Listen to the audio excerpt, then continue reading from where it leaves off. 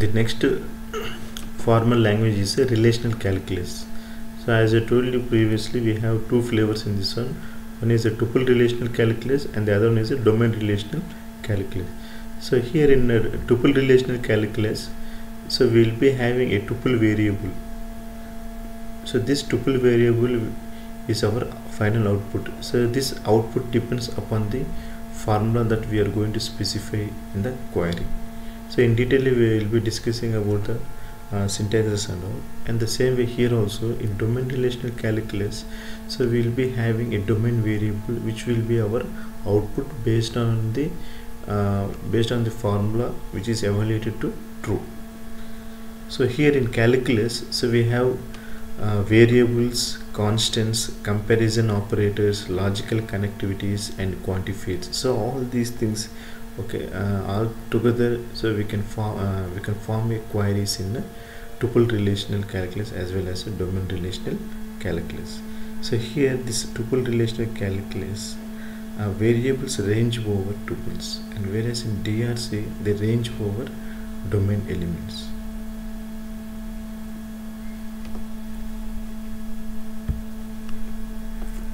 So coming to this first one, that is a tuple relational calculus. So in tuple relational calculus, so see here, so this is the basic syntax which we are going to write in this tuple relational calculus.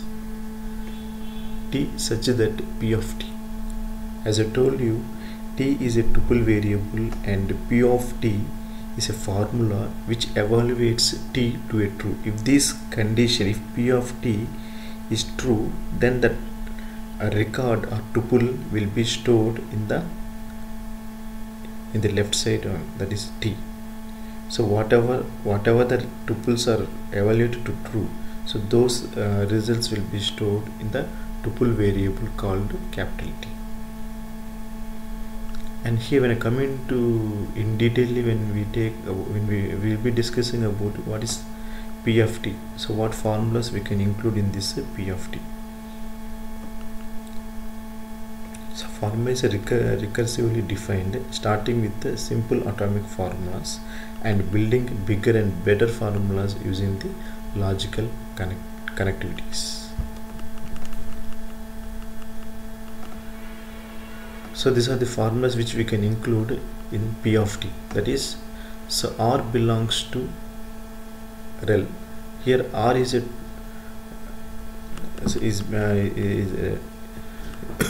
tuple variable, so which belongs to rel. So rel is nothing but a relation name or R dot A of S dot B. Here R and S are the relations. So here S is also a relation, it's not a tuple variable. And here A and B are the respective are the attributes of respective relations R and S. Here R dot A of constant. So you can have an attribute name here, an operator followed by a constant value. Here you can see in the both the sides we can have the attribute values. So this so all these three are the atomic formulas which can be included in P of T. And here OP stands for operators, less than, greater than, equal to. These operators can be used in the formula. Apart from this one, so we have few more notations here to include in the formula. Negation P, P and Q, P or Q, where P and Q are formulas. At the same time we can also use quantifiers here. There exists and for all.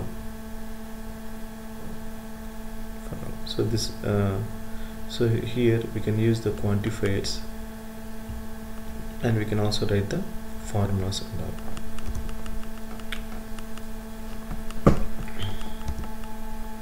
So we will take one small example here. So how we are going to write in this calculus and tuple relational calculus. So here the first query: find all sailors with a rating above 7. Find all sailors with a rating above 7. See here, so S such that S belongs to sailors and S dot rating greater than 7. So here whatever the tuples are there in the sailors, so they will be copied to this capital S. And now here you will be having a list of records or a list of tuples, and each tuple, okay, we will be comparing with this. So now S dot rating, so here you will be having value, and this value will be compared with this constant value. If the condition is true, then the respective tuple in S will be copied into this tuple variable called capital S, which is the left side of the such that symbol. So like that, again I will take another rating value from the S, and I'll compare with the constant value 7. So if the condition is false, then I'm not going to copy any tuple from this S to this tuple variable S. So if that means here, so this is all P of T. So if the condition is true, then the tuple values will be copied into this tuple variable S.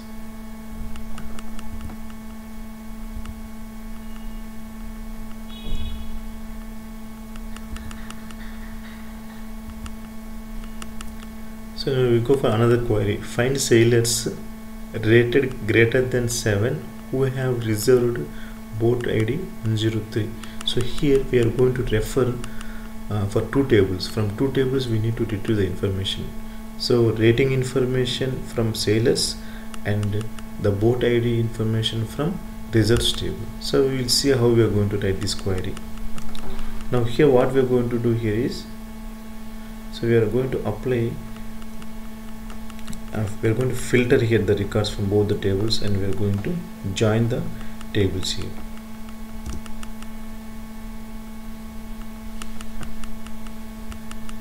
See it. So you just take this part. First we will discuss about this part, and then we will go for the later one. So in the first part, what we are going to do here is, so we are going to filter the records in sailors based on the rating.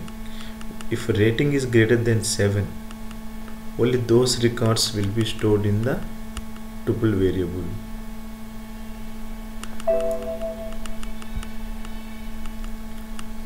So here we have and. So we are taking so there is for some R belongs to reserves, R dot SID is equal to S dot SID. So here what we are going to do, we are going to perform join operation here. We are going to join this reserves dot SID with the sailors dot SID. After joining, then we are going to perform, not after joining. So and this end condition, and R dot BID is equal to 103. So here first you will filter all the records from the reserves table where BID is equal to 103.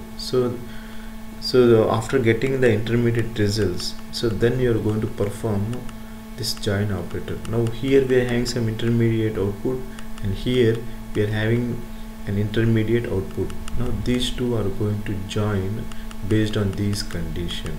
So getting my point here. So here we are filtering based on the rating greater than 7, and here in this table I am filtering based on BID is equal to 103. So here I will get intermediate results, and here I will get intermediate results. Now I want to get sailor's information, like sailor's name or some other thing. So for this, what I need to do, I need to join these two. If I join these two tables, that is sailors and reserves, then only I can get the final output.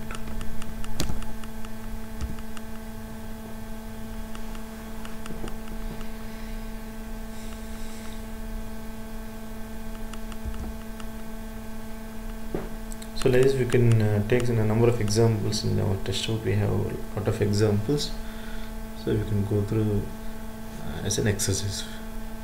Now coming to is a domain relational calculus.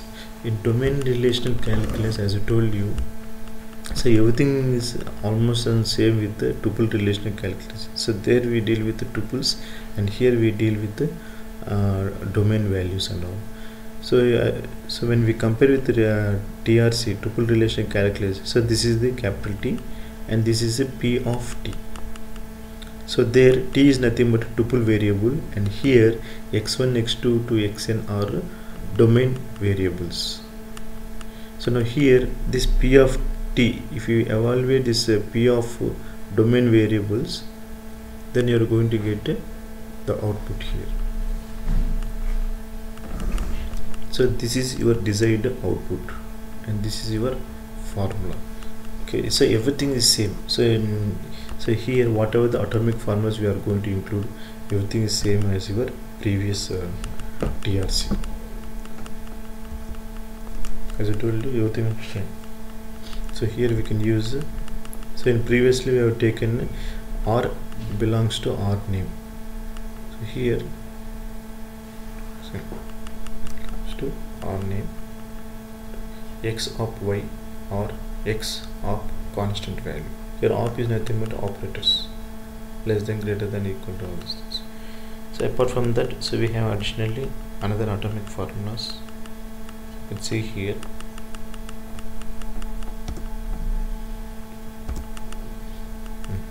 So we will directly move into the example. Find all sailors with a rating above 7. Find all sailors with a rating above 7. So in relational algebra, how we are going to write? Yes, such that S belongs to sailors and S dot rating greater than 7. So here how we are going to specify the domain names here. So here I stands for SID, S name, rating and age.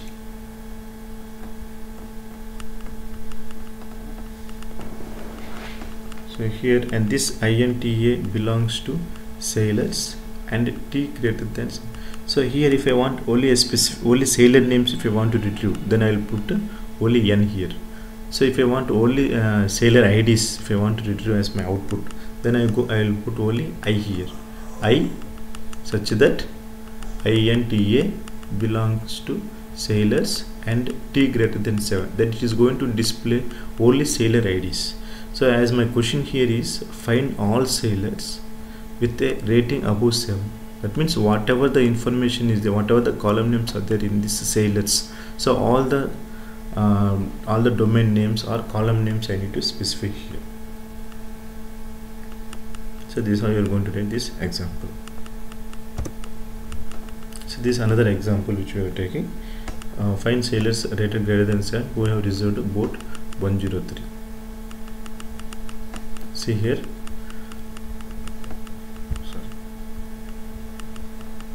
So INTA, I want all the sailor information here. The same thing I am representing here also. It belongs to sailors and T greater than 7. This is one part. So this retrieves all the sailors who has whose rating is greater than 7. So now here I want the same persons who have reserved 103. I want reserved 103. I require. So for this, what I am going to do? So here, so BR is nothing but boat ID in results table. Boat ID in results table equal to 103. This is the condition here which I am going to specify, and this is the join condition. So this IR indicates that SID in a results table, and this I is SID in a sailors table. So this is the join condition, and this is the boat ID condition. And now here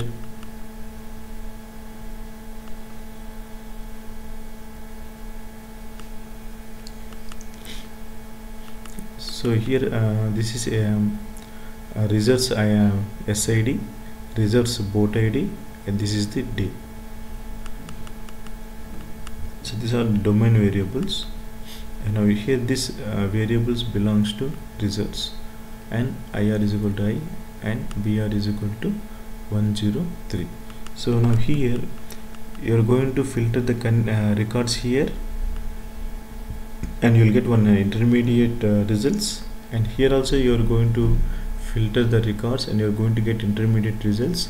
And with the help of this joint condition, these intermediate results and these intermediate results will be combined, and finally you are going to get an output, and our output will be INTAME, sailor's ID, sailor's name, rating and age.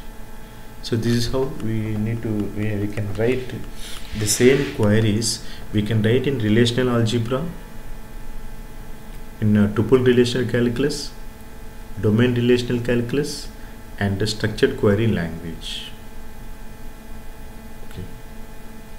So generally in university exams also they'll keep asking, they'll give queries and they'll ask you to write in various languages, and we need to write and we need to explain so how we are going to how we are going to frame a query, and how you are going. So here the output will be same in whatever the language you are going to write, the output should be same here. So this is another examples here. So here in this example, we are going to join 3 tables here: sailors, reserves, boats. Why? Because